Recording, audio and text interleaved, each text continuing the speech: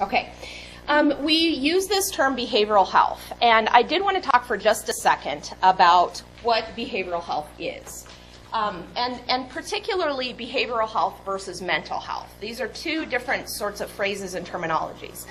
When you look up the definition of behavioral health, what you find is that behavioral health is intended to be an interdisciplinary field dedicated to promoting a philosophy of health that stresses individual responsibility in the application of behavioral and biomedical science knowledge, and so on and so forth. Okay? This is a little bit different, and there's actually a fair amount of controversy online. That, for example, the Collaborative Family Healthcare Association has sort of an ongoing discussion of the use of mental health versus behavioral health and what they individually mean. That one of them has more of a disease implication, while another has more of an individual responsibility or holistic sort of implication. For the most part, these two terms tend to be used interchangeably, especially in educational environments. Why is it important? Let's talk about that, and this is where I'd like to get you guys involved. Why is it important to have discussion of behavioral health topics in educational environments? Go. Well, it impacts their education. It impacts all parts of their lives. Okay. Large numbers of students are impacted, and we know that it impacts them in a variety of ways, and these are some of the ways. We know that students with behavioral health disorders have greater absences, they have greater truancy. It has a dramatic impact on their performance, but also their behavior in the classroom setting. We also know that, unfortunately, only about half of children and teens who have behavioral health disorders will ever receive professional treatment for them. And so that means that we are going to be dealing with these issues on an ongoing basis for a long time in our educational environments. So it behooves us to be as knowledgeable as possible about how that's going to play out. When you look at statistics, I mean, studies range a little bit, but there are some pretty good meta-analysis studies that look at the prevalence of behavioral health disorders among student populations. One of the most recent indicates that when you look at students from 8 to 15 years of age, 13% of them met a criteria for a behavioral health disorder within that past year. So we're not talking ever, we're not talking lifetime experience, we're just talking within that past year, 13% of them. So, more students than we would think are dealing with this. And this is kind of how it broke down in that study. The largest number of them are dealing with ADHD in one of its forms. 4% approximately dealing with some form of depression, 2.1% a conduct disorder, anxiety and eating disorders within that particular age group, a little bit less. When you factor in older students, you start to see a little bit more of that anxiety emerging. But these are pretty significant numbers. This is some more from the National Comorbidity Study, which indicated that if you start to look lifetime, and again, they're just looking at young people, so when we say lifetime, we mean over their educational life. 11% of them will have mood disorder symptoms, 10% a behavior disorder of some sort, and 8% an anxiety disorder.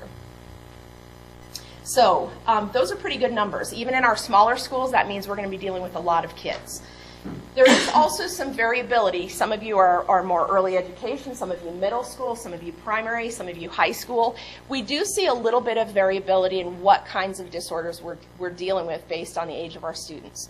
Mood disorders tend to occur by age 13. The behavioral disorders tend to occur by age 11, but often very much younger. So for example, many of the students who will end up diagnosed with ADHD, it's already very apparent in their preschool environments. Substance abuse disorders tend to emerge by age 15, and anxiety disorders by age 6, but they peak in high school. To complicate things even more, of those students who have one disorder, 40% of them have a comorbidity, have a coexisting disorder of some sort. So that might be ADHD, but they develop depression. That might be depression, but they develop a substance abuse disorder. It can take all sorts of forms. Suicide is always something that we have to be very concerned about when we're dealing with populations of students who have behavioral health concerns. And the stats on that are pretty alarming. In 2013, they did a large survey of students, and they found that 17% of students 17% had seriously considered suicide, had significant suicidal ideation. 13.6% of those had made a plan.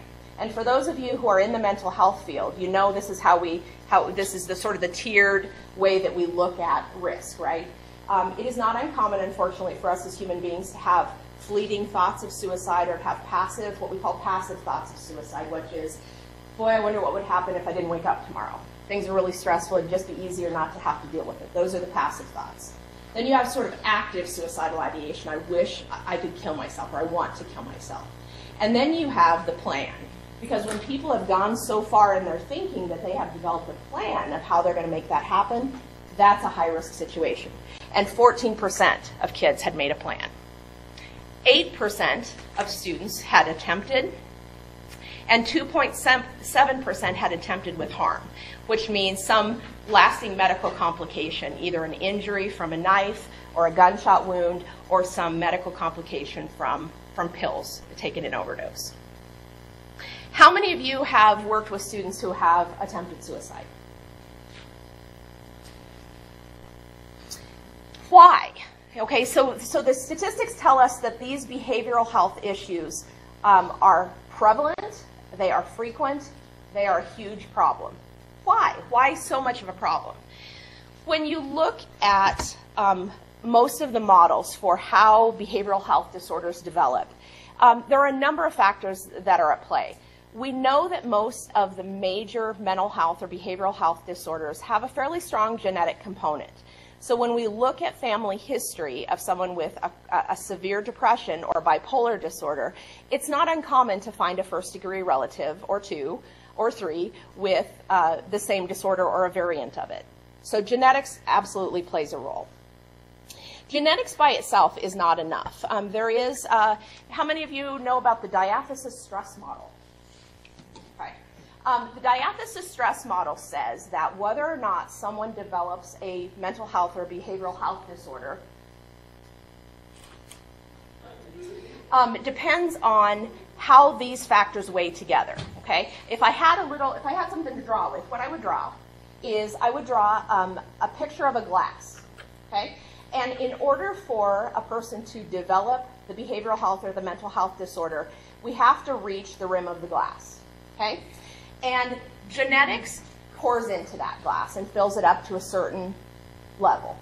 And then life stressors in the environment, in the school setting, in the home setting, fill it the rest of the way up. So what we know is that kids with a fairly limited or even no real significant genetics, it fills it up this much.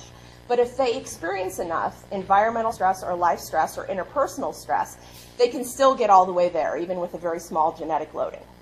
Conversely, students who have a pretty significant genetic loading already, a pretty strong family history, it's not going to take as much of that environmental stress. They're more vulnerable because of that. Does that make sense? To push it over the edge to overflow and have that student experiencing a significant mental health disorder. And this is true not for every single thing we're going to be discussing. ADHD is a little bit of a different animal, but it's certainly true for depression, it's true for anxiety, it's true for self-injury, it's true for conduct problems like oppositional defiant disorder, conduct disorder, and so forth.